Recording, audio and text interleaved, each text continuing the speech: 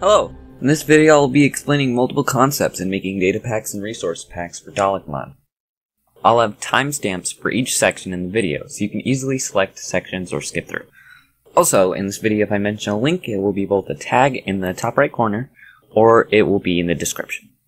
In the video, I'll give a quick description of data and resource packs, then I'll talk about JavaJSON, adding exteriors, interiors, adding dimensions to the dimensional selector, custom recipes for the Roundel maker, and the engineer table.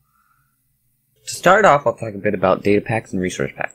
Both of these are folders that have certain files. In data packs, it's almost purely JSON files with information. In resource packs, though, they contain assets, which are things like sounds, models, textures, and more. Both of these need a pack.mc meta file. For more info on this, you can look online or check out the Minecraft wiki. Resource packs will go in your resource packs folder in your Minecraft directory, and data packs will go inside your world's data pack folder instead. Now let's go into JavaJSON. JavaJSON was a file format we created to allow you to edit our entity models, as we didn't want to hard code them. But it also allowed us to create complex or larger than normal blocks, like the TARDIS.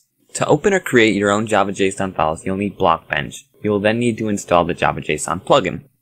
To install the JavaJSON plugin, you'll need to go to bug.swdteam.com and then go to the installation page. We have two options to install the plugin. URL, which is an easy install, but you'll need internet at all times when you want to use it.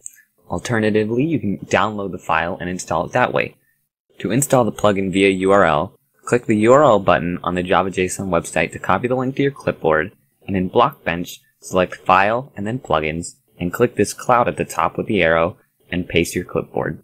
Then select Confirm.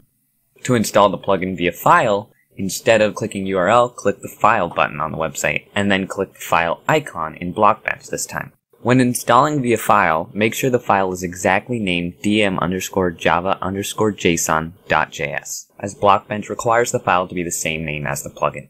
With the JavaJSON plugin, we're now able to import and export models. To create a new model, we must be in the modded entity format. It's easier with JavaJSON to put your textures in their folders before saving the model. JavaJSON supports adding what are called light maps to the model. To create a light map with your model, you simply have to add the word light map in the texture, no spaces. With JavaJSON, we also have a scale modifier when exporting. This will be the overall scale of the model, but most people think it's best to have 1 pixel be 1 pixel, and setting the scale to 1. Now let's talk about TARDISes, specifically exteriors. I'll first mention the model itself, the door file, and then the file that adds the exterior to the game. For this section, I'll be working with May's Epsimo exterior model. Let's create ourselves a resource pack and start working on the model. The TARDIS model is just a JavaJSON, but it has some specific things added. First being, of course, the doors. You must create folders in Blockbench, or bones, to group off the doors. These can have any name you wish, and yes, you can have as many doors as you want. Now that we have our doors grouped, we need to set the pivot point to where we want them to rotate. If you want your doors to move instead of rotate, this part doesn't matter. If you don't know, you can change the pivot point of a group like this. Now that we have our doors, I will mention a really cool feature with TARDISes, the Alphamap. The Alphamap is a file that can be automatically generated or created by you. This will affect how the TARDIS appears when it's rematerializing and dematerializing. This is what no Alphamap looks like, this is what the generated version looks like, and this is a customized Alphamap. With the Epsimo, we want to give it a custom Alphamap so it can remat and demat purple. To create an Alphamap, we do the same thing as a light map, but have the words Alphamap with no spaces this time. When exporting our TARDIS model, we must tick the box, is this a TARDIS? And now we're done with the model. I've placed the model in my model folder and the textures in my textures folder. Moving on to the doors JSON file, this will allow the TARDIS doors to move when they're being interacted with. First off, the file must be in the same folder and have the same name as your TARDIS model, with _door attached at the end. Like every JSON file, we'll need to mark the start of the object with parentheses, like this. We will then put in door animations, in quotes, a colon, and then a square bracket. And these square brackets can be any amount of doors you want. Make sure that all but the last one has a comma. Let's write this one by hand. We start with curly brackets, and we will have the values shape name, mode, axis, amplifier, and door type. Shape name will be the name of the group you made for the door. For the Epsimo, I put right door and left door. I'll do the right first. Mode. This is between two values, translate and rotate. Translate is another word meaning move, and you should know what rotate means. In this case, I want the door to rotate, so I'll put rotate.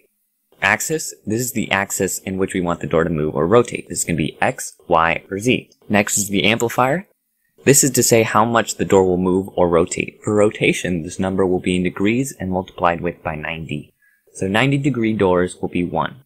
We want it to be a little less though, so let's do 0.9. Positive numbers will rotate around the axis clockwise, and negative will go counterclockwise. When moving the doors instead of rotating, however, the number is multiplied with 0.8 per block. This means each pixel is 0.05. For door type, we will have two options, right and left. You can probably guess, but doors with the right as their door type will open as the first door. The left is the second door.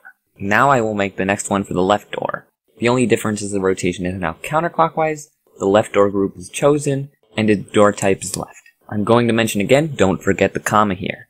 Now you can have as many of these doors as you want, and even have multiple for the same door, like these examples. And with this file completed, we'll put it in the same folder as our model. We've now done the asset stuff, so let's do the data pack things. You'll need to create a data pack for which is independent from the resource pack.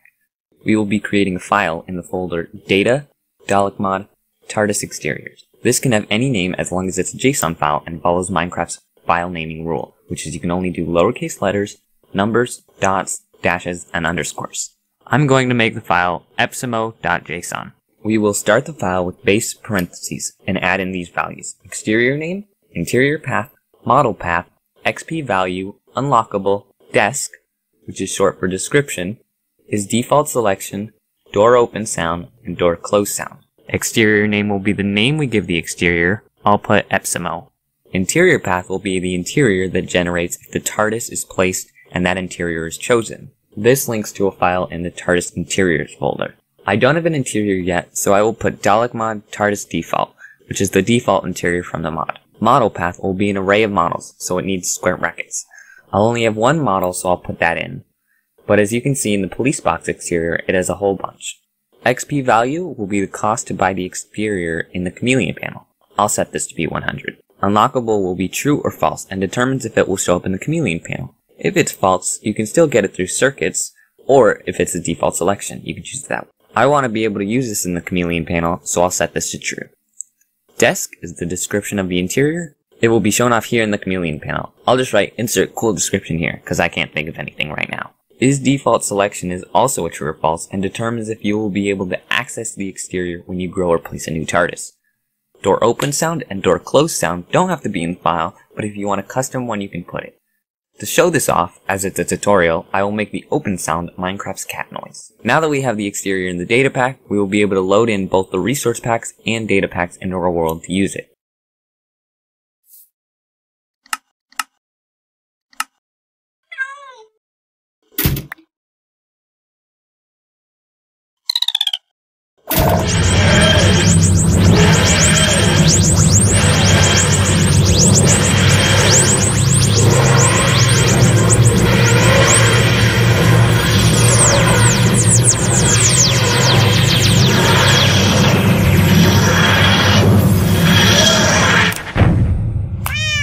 TARDIS interiors are broken up into two parts, the actual interior and then the data file adding it to the ARS or TARDISes that have that specific interior upon generating.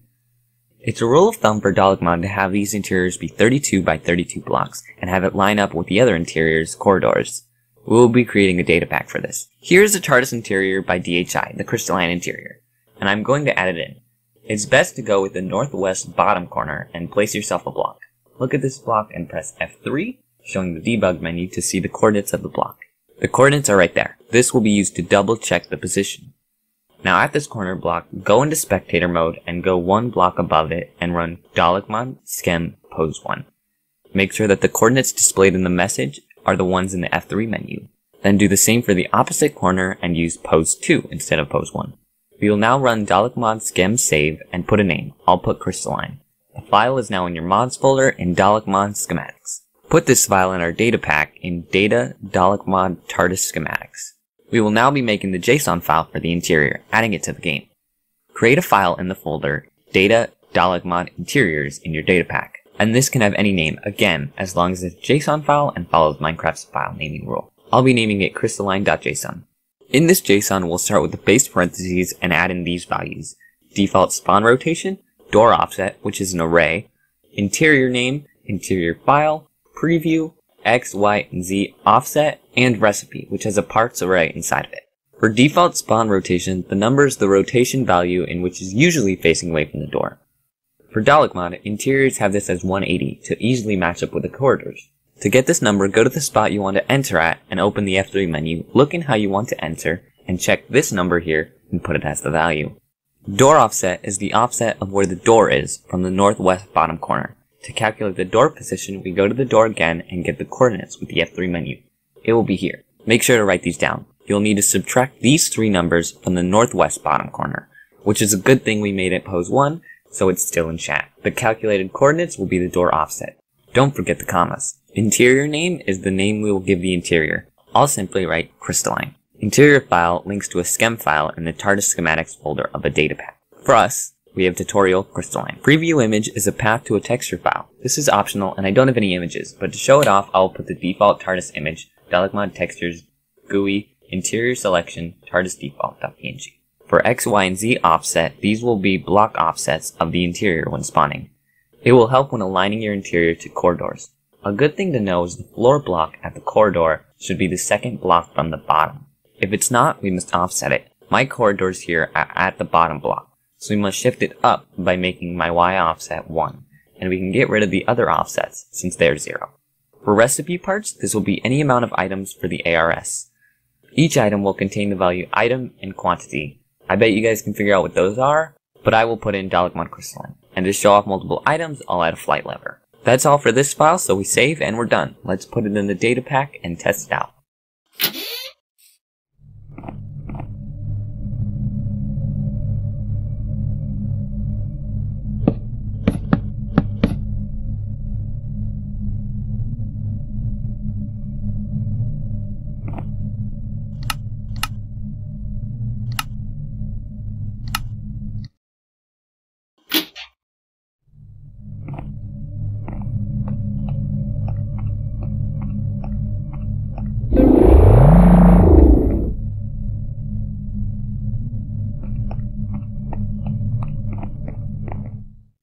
To add dimensions to Dalek Mod's dimensional selector, we simply create a JSON file in our data packs at data, Dalek Mod, TARDIS destinations, again following naming rules.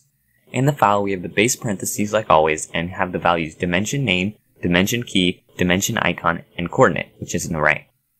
Dimension name will be the name we give this dimension. I'll write the end, as that's what I'll be adding in. Dimension key will be the dimensional ID. You can find this in the F3 menu here when you're in the dimension. For the end, it's Minecraft end. We then have dimension icon, which is the path to a texture. I don't have any images right now, so I'll just put Dalek Mod textures planets overworld.png. Now for coordinate, this is a way to lengthen the time it takes to get to said dimension. Think of it as a grid between all the different dimensions, and if it's really far from one dimension, it will take much longer. If it's closer, it will take less time. For the end dimension, I'll put it here, and make it take a bit of time to go to. Once that's done, we're done. Just load the data pack in and play.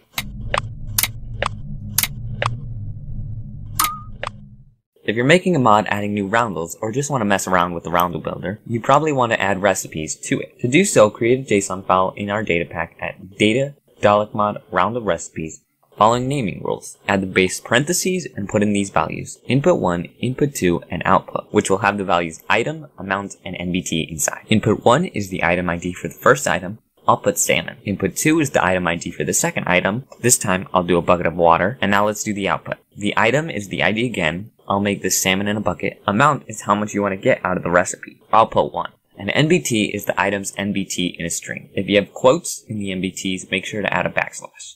This is the NBT to give it the name I was made in the Roundel Builder. Save this file and you are done with creating the recipe. Here it is in action.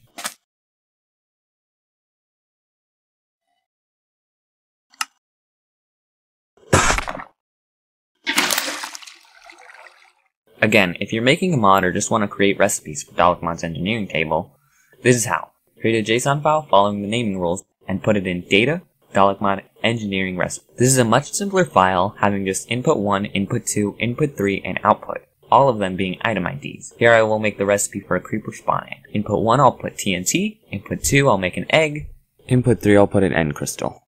And in output, I'll put the creeper spawn egg. Save the file and you're done with this recipe as well. Here I am making the creeper spawn egg. You may want to share the things you've created with us at SWDCommunity more than just in the Creations channel. If you want to add your mod add-on, resource pack, or data pack into the add-ons channel, send a direct message to either me or May, also known as Rainbow Destiny, in Discord asking to add your add-on to the channel. And that's it for data packs with Dalek Mod. Thank you very much for watching the video. I hope it helped. And I want to mention one last thing before I go. If you have both a resource pack and data pack and you don't want to put them separately in your game, you can pair these by making a very basic mod. You can create it from scratch or even use an automated program like mCreator to merge the two. And with that mentioned, if you have your own mod that you're making, you can add these files in to interact with Dalek Mod. Maybe you want a TARDIS that gets added in if you have both mods installed, like a crossover. Again, thank you for watching and goodbye.